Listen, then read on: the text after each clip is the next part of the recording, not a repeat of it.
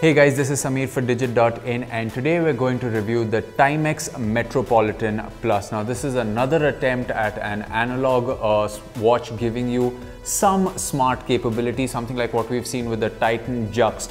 But just like the Juxt, this will give you some activity tracks, but it doesn't have a screen, so you can't really get your smartphone notifications on the watch. But does it work well as an activity tracker that's packed into an analog watch? Well, we're about to find out. From the offset, the Timex Metropolitan Plus fails to feel like a wristwatch that costs about 10,000 rupees. It is a bit too light for my wristwatch preferences, something that the Titan Juxt got right with the premium construction materials and uniform design distributed across its chassis. In terms of looks, the Timex Metropolitan Plus looks very ordinary, even slightly dull, and the wristband options are nowhere close to being as classy as the Juxt.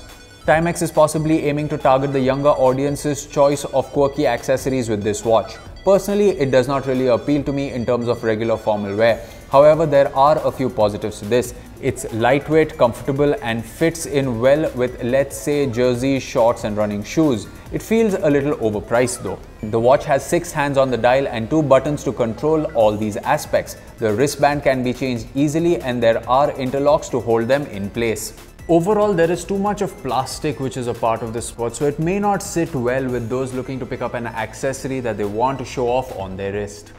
All the Metropolitan does is gives you the steps, calorie counts, and distance covered. The Timex Metropolitan Plus has a reasonably accurate pedometer that gives you thorough count of the number of steps that you've taken. It keeps data across 7 days on the watch, and you will require the app on your phone to sync data once in a while and compare your statistics. It does not relay any notifications from the phone, making it a normal wristwatch with a pedometer. Although there is no display on the watch, one dial on the top left corner of the watch shows you the connected status. The second dial is marked in percentage and relays how much you have worked towards your goal. Setting the watch to S will give you the steps data, and D mode gives you the distance covered data.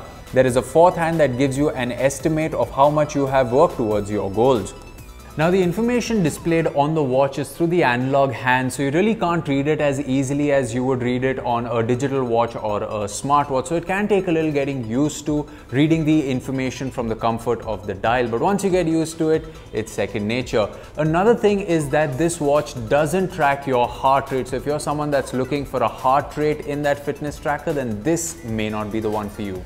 The buttons and the crown are a bit stiff and not the easiest to long press. Moving to the app, it feels a tad more cluttered than the Titan Juxt app. It has a dashboard that shows you 3 activity parameters with watch and app setting controls near the bottom of the screen. Overall, in terms of performance, the Timex Metropolitan Plus activity tracker is a bare-bone representation of the steps you cover and calories burnt based on your daily activity. The data it shows is not exactly accurate, but it's close to the estimate of the real figure. Now, a great thing about this watch is that it claims to have a battery life of about 18 months, which means that it has a battery life better than most smartwatches out there and even fitness trackers. But that's the deal. For a price of about 10,000 rupees, you do have dedicated fitness trackers that offer a lot more. The watch isn't particularly beautiful to look at, or it'll actually appeal to a more younger audience looking for something that will stand out.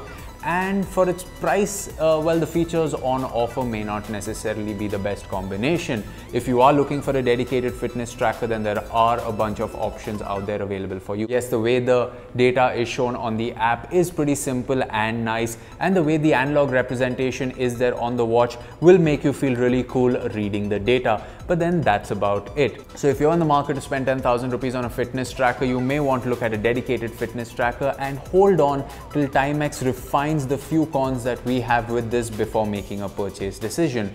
As always, you can ask us questions about this product in the comment section below and we will do our best to answer them for you. You can hit the like button if you like this video and subscribe to the Digit YouTube channel for more videos like this one.